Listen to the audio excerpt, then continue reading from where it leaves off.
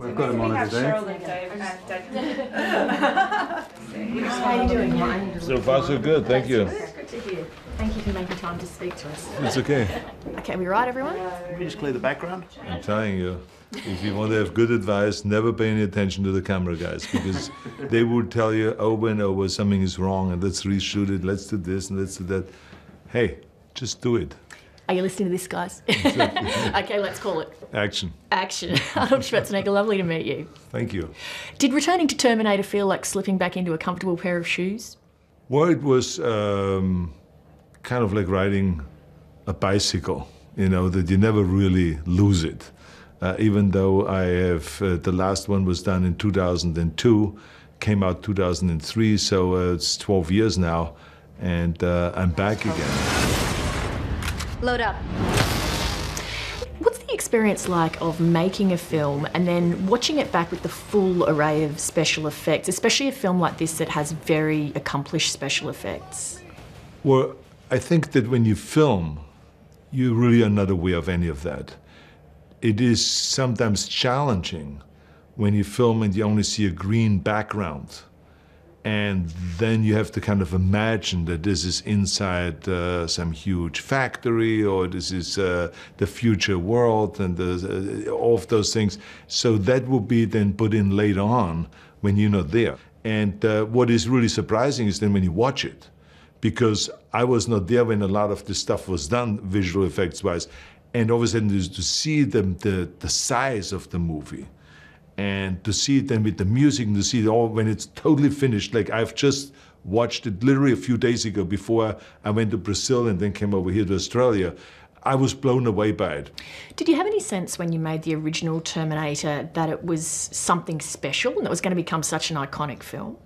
No, as a matter of fact, I was concerned when we did the first Terminator.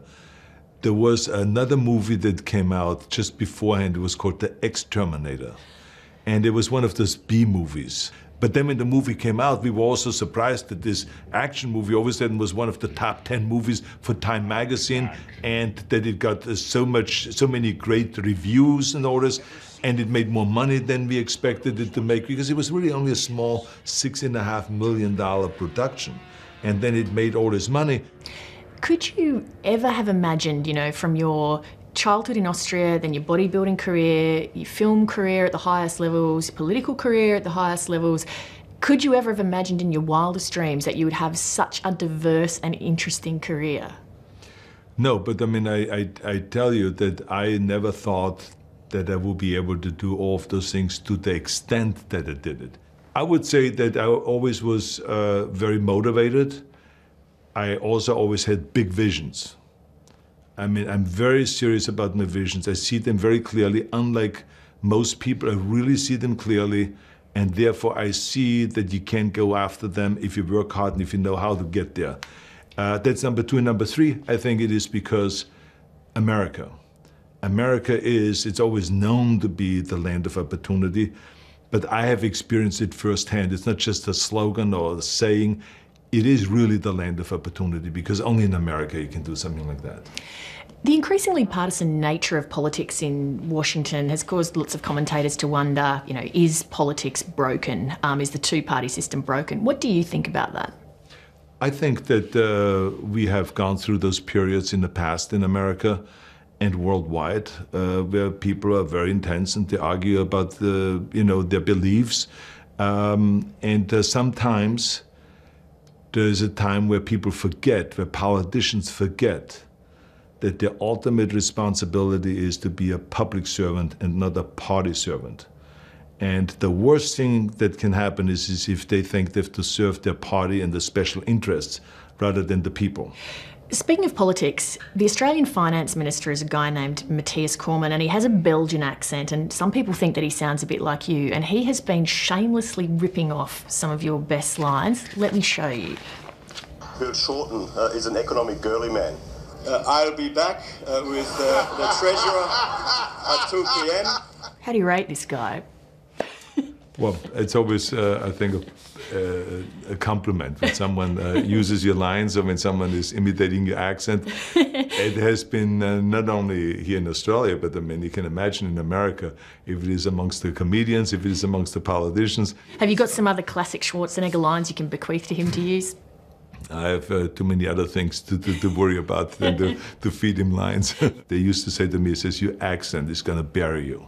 I mean, you're never going to get in the movie business. You're never going to go and be a leading man because you have this accent. And in America, people want to have actors sound like John Wayne or like Clint Eastwood, but not like some Nazi officer from Germany or something like that.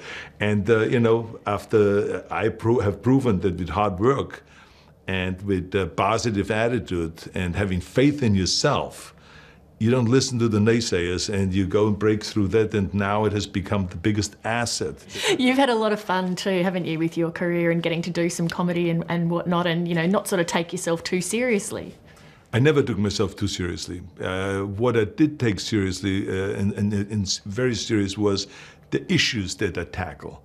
You know, that if you talk about promotion of health and fitness, and you know, become the chairman of the President's Council on Fitness, and you go through all 50 states, and you go into the schools and you promote the idea of hiring more physical education teachers, or if you go out and try to get an extra $500 million for after-school programs, or if you go out and try to convince the people to get off fossil fuels and to go and deal more with renewable energy, since we have an abundant amount of that. So those issues I take very seriously. But I don't take myself that seriously because to me, life is all about, you know, hard work. And my father always said to me, be useful. To be useful, it's very important.